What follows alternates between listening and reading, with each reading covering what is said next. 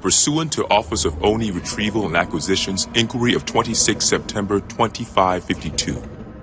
The following is a target profile of Thel Vadami, Supreme Commander of the Covenant Fleet of Particular Justice, compiled by Lieutenant Commander Locke. First confirmed contact with Vadami came in 2535 on an unofficial human colony known as the Rubble. After-action reports from civilians, as well as Spartan Units 006, 111, and 120, suggest that Vadami was at that point a relatively minor functionary of the Prophet of Regret.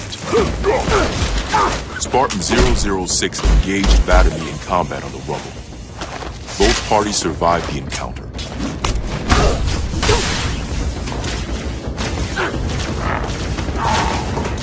Shortly after 2535, the UNSC first encountered the newly formed Covenant Fleet of Particular Justice, now led by Vadami.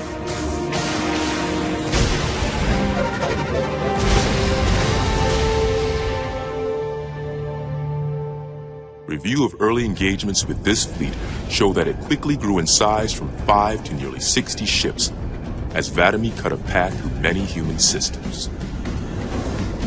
ONI Section 3 made multiple attempts to anticipate or even track Vadami's movements, at the cost of a number of operatives' lives.